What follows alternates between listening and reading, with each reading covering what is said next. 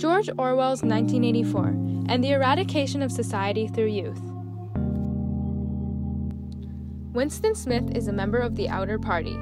He works in the Ministry of Truth's record department and rewrites and distorts history. To escape the tyranny of Big Brother, Winston begins a diary within his own mind, which is an act punishable by death. He grabs the attention of a dark-haired girl named Julia from the Department of Fiction, and he believes that she is his enemy and wants him to be neutralized. But a few days later, Julia secretly hands him a note that reads, "I love you." It's discovered that the party has known all along about Winston's so-called crimes. In fact, O'Brien has been watching Winston for the past 7 years. O'Brien devotes the next few months torturing Winston to alter his mindset. In the novel, it also employs this concept of doublethink, which is the ability to hold two opposing ideas simultaneously in one's mind and believe in both of them. Winston believes the human mind must be free, and in order to remain free, one must be allowed to believe in an objective reality, such as how 2 + 2 = 4. Throughout the torture, O'Brien forces Winston to believe that 2 + 2 = 5, but Winston is resistant. Eventually, O'Brien brings Winston to room 101, the most disturbing room in the Ministry of Love, the place where the prisoners confront their greatest fears. And in Winston's case, he is met with rats. Enjoyment. Overall, the book was very enjoyable because the party's misleading propaganda techniques are so cunning that you don't see the intent behind them until Winston draws them to the reader's attention. It's an interesting concept to reflect on the fact that the book was actually written in 1949 and is an interpretation of what Orwell considered the future to be. Although the year 1984 is now in the past, and we are not yet in a complete dystopia, this novel can be eye-opening when we realize all the connections that can be made to the current events of 2020. The novel is over 50 years old, but still applicable to our everyday lives, making it a classic in the education system, as well as the concept of implementing a book within the book for the reader to read simultaneously along with the protagonist is really alluring, and it's similar to the idea of the play within the play in Shakespeare's Hamlet. As well, our controversial world actually begins to mirror dystopia, so Orwell wasn't too far off with his interpretations of what the future could look like. Analysis of theme. Children are the cornerstones of society and a representation of the future generations to come. Children are raised within George Orwell's 1984, a society in which the conventional notion of parental dependency and kingship is limited to non-existent. This dystopian medium can be seen as a parallel to the reality of today, which can be seen in the news article named "Apple and Google Named in U.S. Lawsuit on Colony's Child Cobalt Mining Deaths, 2019, submitted by The Guardian, and similar articles on child labor markets used among industrial companies. This highlights the manipulation of society commencing with youth by enforcing authoritative ideologies at a young age, utilizing unsafe and unsanitary living conditions to instill fear and vulnerability, and dissimulating the truth through the misuse of power. Enforcing authoritative ideologies at a young age. Children are targeted specifically because they are young, intellectually vulnerable, and can be easily conditioned to carry out the demands of authoritative figures. In 1984, the party works to sever family bonds such as trust, love, and loyalty. The junior spies celebrate when children betray their own parents, which leads to them adopting a hatred and fear of their own offspring. And these children are taught to bear more loyalty to the party than of their own parents. The home is no longer an area of safety and security. And the connection to the child labor market is that no other jobs can be found in the impoverished area of Congo, so large corporations exploit this fact and open up cobalt mines. And this is considered the norm in Congo, and children are conditioned to believe child labor is a common hardship of life that must be endured. A quote from the novel. In the novel, there's a scene where Winston asks Tom Parsons how he got caught by the thought police, and he states, "It was my little daughter," said Parsons. "Pretty smart for a nipper of 7, eh? I don't bear her any grudge for it." Orwell, page 233.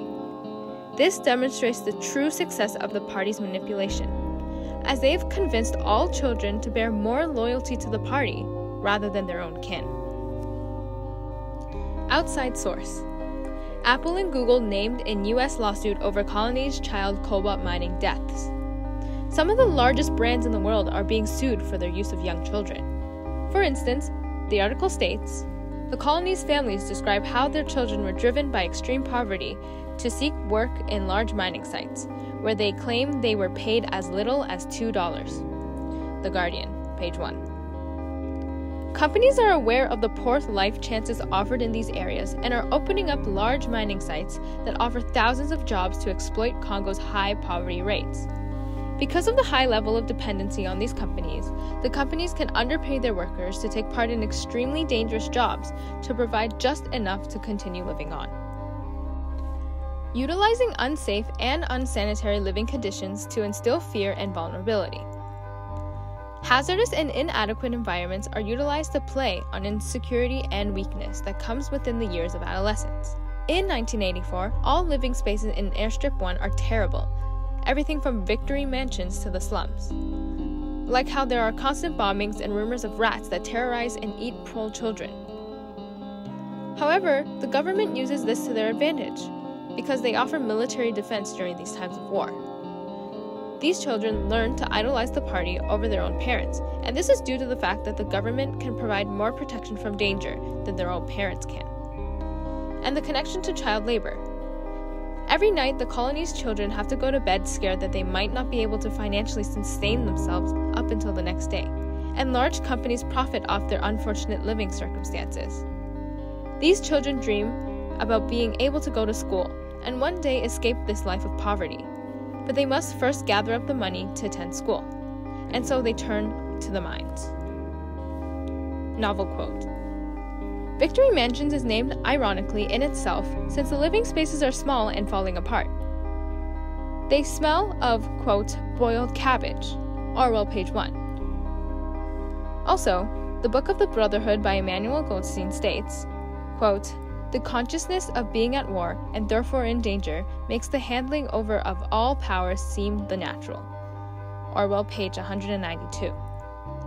The passage clarifies that all the proles, including already vulnerable children, cannot help but feel helpless. Society believes that the party is the only hope to keep them alive and safe. Outside source. Based upon the Guardian's article named "Apple and Google named in U.S. lawsuit over colony's child cobalt mining deaths."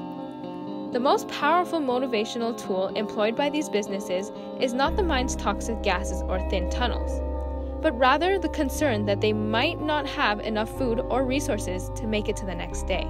A defendant who is interested in the case states, quote, "Her nephew was forced to seek work in the cobalt mines when he was a small child after the family could not continue to pay his $6 monthly school fee." The Guardian, page 1.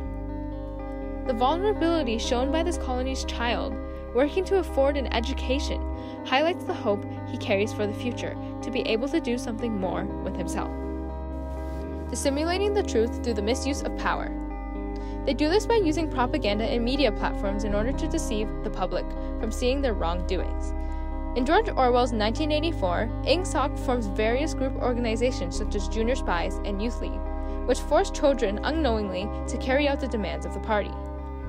These organizations deceive children into interpreting the party's ideologies as valid and entertaining. It provides them with gadgets that help eavesdrop on their parents and features them in newspapers as child heroes.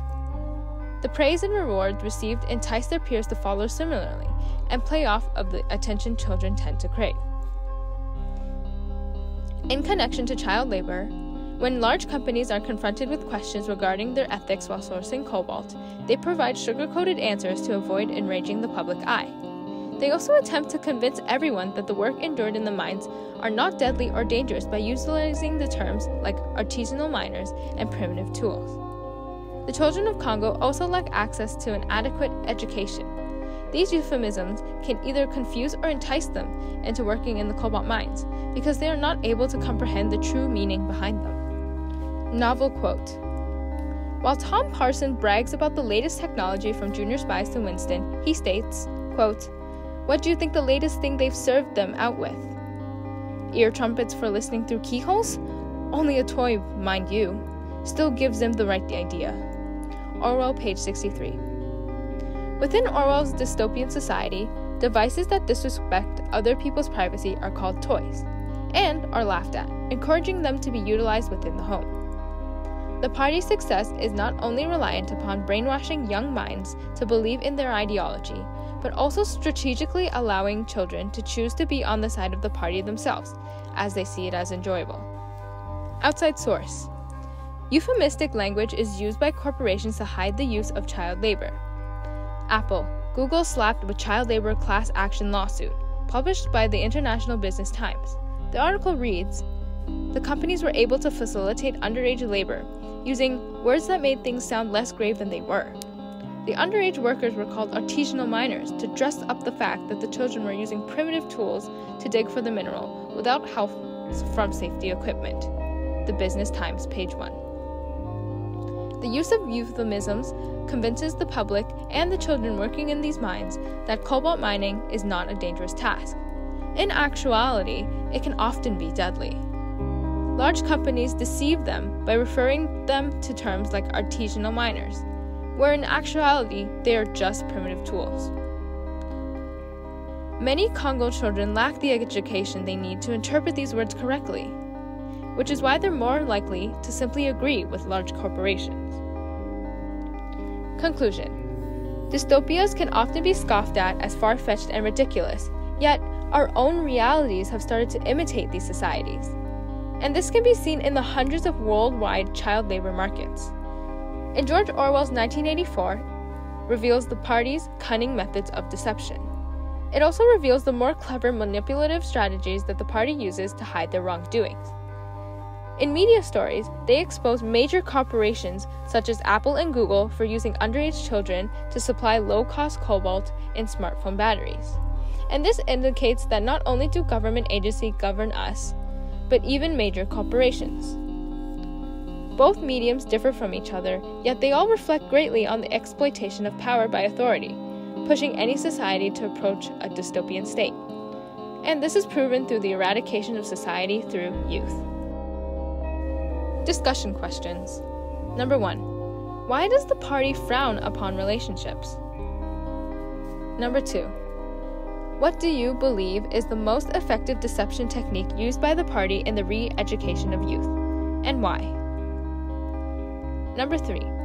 Although it is clear that the party destroys bonds between parent and child, would it be possible for siblings to form an alliance against the party? A. How can the party be sure that siblings cannot form a bond? B. What techniques could the party use to break up this bond? And C. How could siblings conceal this bond from the party?